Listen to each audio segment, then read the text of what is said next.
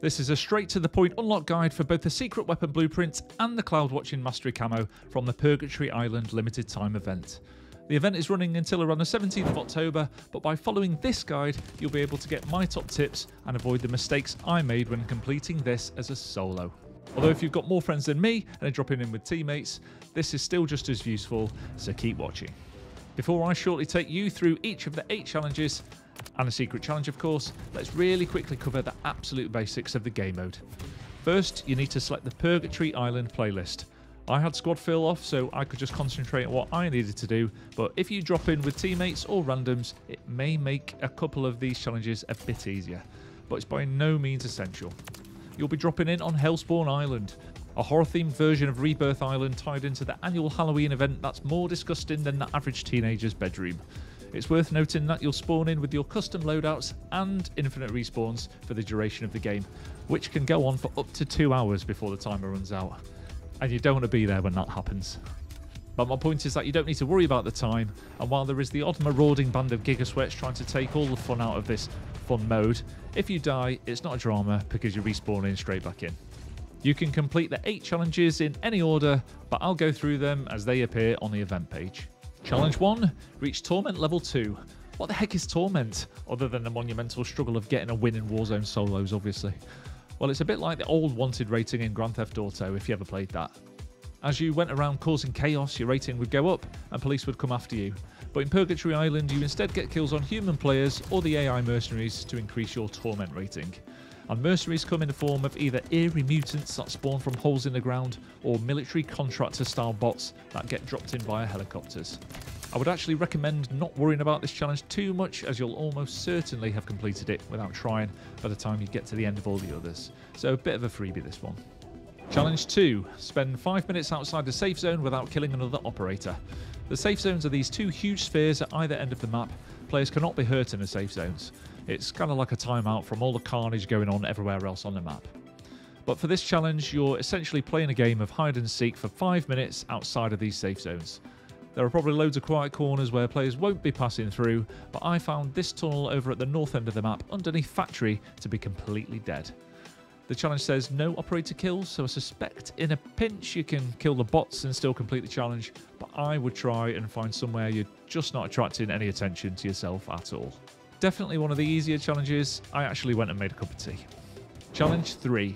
Get 50 mercenary kills using a terror ball, all while in a vehicle. I'll be explaining what a terror ball is in a later challenge, but trust me, you don't want to know. You'll want to complete this challenge by getting kills in a vehicle. So you can get in any helicopter, boat or car as long as you're occupying one of the seats rather than just stood on top of it. One popular technique for squads is going in a chopper and then the passengers can just gun the mercs as you hover around the map. I actually did this as a solo, switching seats between stops. It just took a bit more effort. The easiest method, if you can get hold of one, is to get one of the cars and just drive around in a loop around the map, running over any mercs as you go. I didn't go for this because it was like Nick Cage in Gone in 60 Seconds with these vehicles in such high demand. Obviously every man and his dog was wanting to complete these challenges. 50 kills sounds like a lot, but this wasn't actually that bad. The mercs die easily, especially if you go for headshots. Now for a really easy one. Challenge 4. Commend 5 operators while in the safe zone. So until now you've been staying out the safe zone, but it's now time to head into one. Once there, locate any other human operator and just stand close to them. Just like in the old COD HQ from World War II, you'll be able to interact with other players by commending them. The commendations on your HUD counter, showing the number of commendations received, has no obvious purpose, but I think that's just this game mode all over. It's a random mishmash of stuff that is purely for fun. Dish out 5 commendations and move on to Challenge 5. Get 5 operator kills while in a vehicle. Well, this is undoubtedly trickier than killing mercs, but it's only 5 kills and you shouldn't have too much bother. You can either try to mow some down while you're run raiding the mercs in Challenge 3, or take to the skies in a helicopter. Either squish people camping tower or living quarters roof. Or probably the easiest way is just aim for the never-ending stream of players redeploying. You can blend them with your rotor blades. I managed at least one opportunistic kill by shooting a player from the passenger seat of a car, so be on the lookout for those situations while you're doing the other challenges as well. And so onto what is likely to prove to be the trickiest of all the challenges to complete. Challenge 6. Get 3 operator kills using a terror ball. What on earth is a terror ball, you're asking? Well, it's a large, red, glowing beach ball type thing randomly dotted around the map. Except this is not fun times at the beach. They are very deathy. If they touch anyone faster than walking pace, it kills them. You included, so watch out. These things are very hard to control and you won't want to down yourself. That'd be embarrassing. You can push them about slowly, but I was opting for shooting them rather than risk getting killed by them. You have two main approaches to this one. The hard way is to honestly and frustratingly try and kill enemy players. You can either shoot them to down them and then snooker the ball at them once downed. This will count as a kill. Or, if you somehow manage to actually down an enemy with the terror ball, as long as no one then shoots them after, it will count as a terror ball kill once they eventually bleed out. You know if a kill has counted because you'll get the terror ball icon appear in the kill feed. Oh, I got one. The slightly less hard way, and I would never normally recommend teaming, but we're going to put this down to this just being a bit of fun and you're not actually harming anyone by doing it, but you could find a player to team up with on the map. You'll find the match chat regularly filled with people asking where the ball is and seeking to help each other out with the challenge. I actually just randomly stumbled across the duo I teamed up with. It wasn't a response to the chat, but I instead recognised the international gaming sign for friendly, the bobbing crouching thing. Although if you do this on the face of a downed enemy, it means a very different thing, of course. Go ask your mum and dad. Once you manage to partner up with someone, it's a quick task to complete this, to be honest. We had some randoms trying to interfere, but fending them off was actually quite fun. Yep, there's another mention of fun. It'll never catch on in Warzone. But from one fun item to another, vaulting through the skies in alien teleportation devices. Yes, Challenge 7 is to teleport 15 times using portals. And I did make a mistake with this one initially. It might be obvious to you when you go in the game, but there are these bonkers jump pad cloud cannon type things that you can use to get around the map more quickly. These are not portals.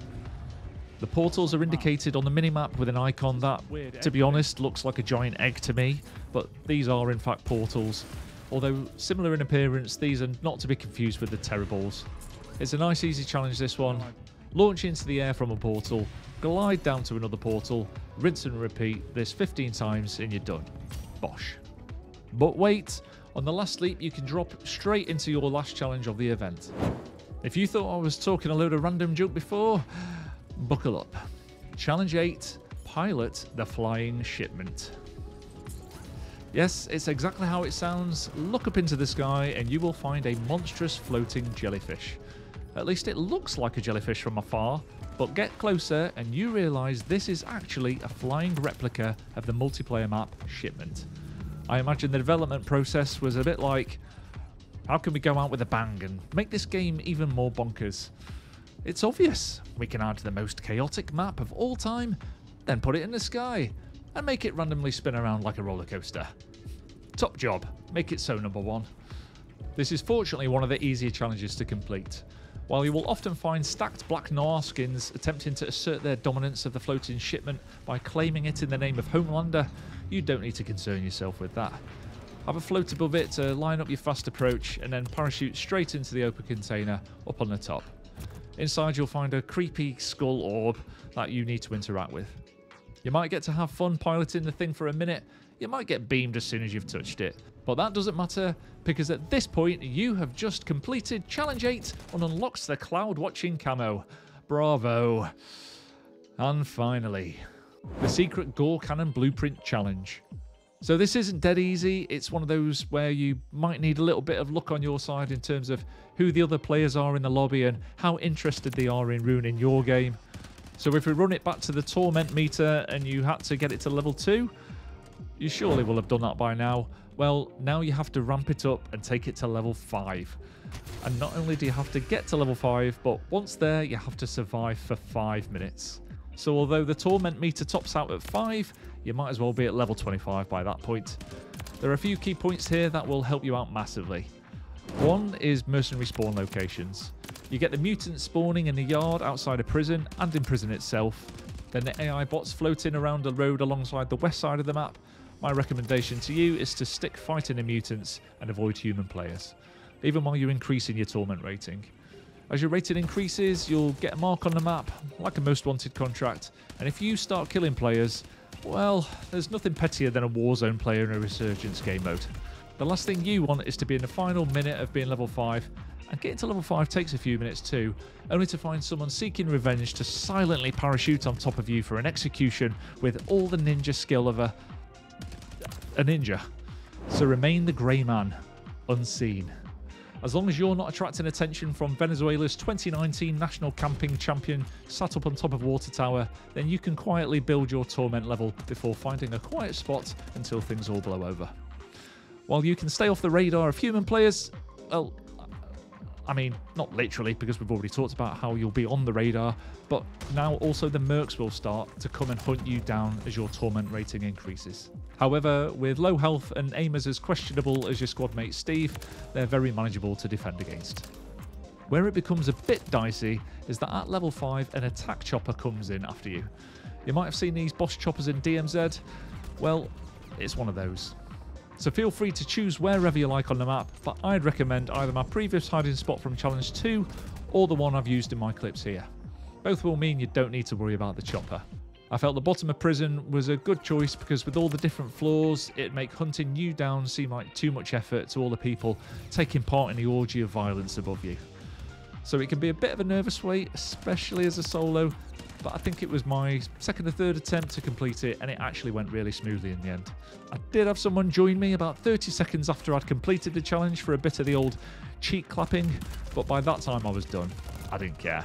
I've got a video on the Jack Salvo aftermarket kit that I need to edit. I've got the brand new best all-round rifle in the game half leveled up, so I'll be getting onto that as a video, as well as other loadouts and weapon challenges during these last few weeks before we finally get our hands on Black Ops 6. If any of that sounds like something you'd be interested in, then please consider giving yourself the exclusive title as one of the first 500 subscribers to this channel.